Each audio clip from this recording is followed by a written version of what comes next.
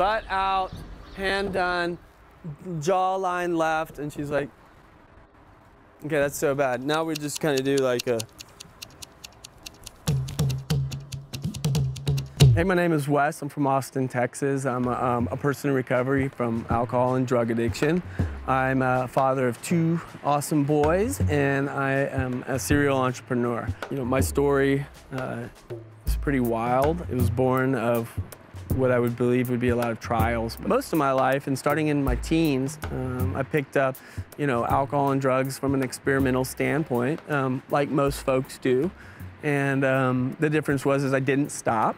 And over 20 years, starting in my teens up until the end of my first business, it just accelerated steadily, and the substances got more and more addictive and dangerous, quite frankly. A Clean Cause was born.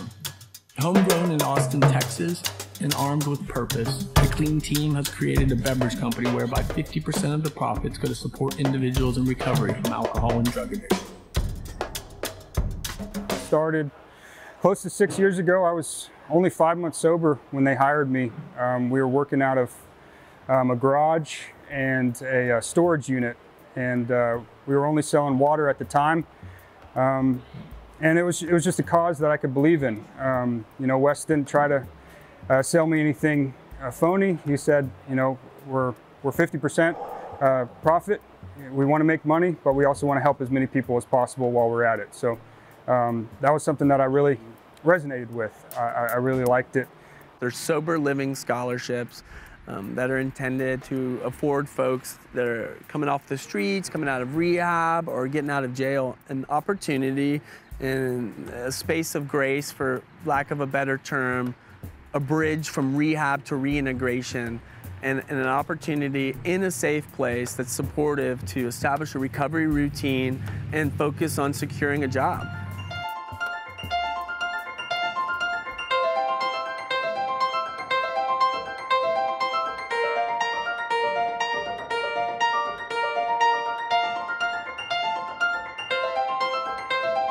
If life was fair, I'd be dead or in jail.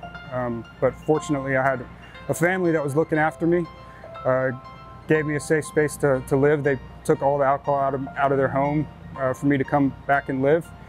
And a lot of people don't have that fortune. They don't have the people in their life to look after them like that. And this scholarship can enable somebody that doesn't have the means to focus on the recovery, to be put in a safe space, to just grant 30 days of a safe foundation to where they can really build on their recovery and not have to worry about the temptations or triggers, and really build those important foundational steps.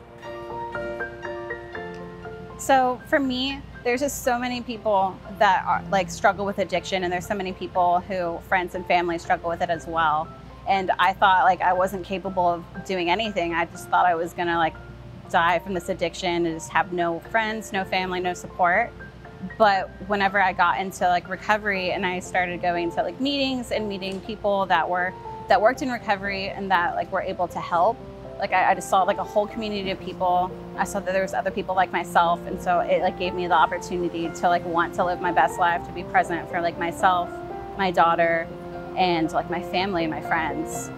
I think it's important to mention that Clean Cause is not the solution, and we're not trying to be, but we will be part of one. While we're super proud of the impact we've been able to be a part of to date, granting over 2,000 sober living scholarships representing over $1 million, it's meaningful to us, but it's also motivating to understand that there's so many people struggling out there that this is just the beginning. While again, we celebrate that, it just demonstrates the work ahead and inspires us to push harder, to push smarter, and to work together and to really kick some against addiction. And so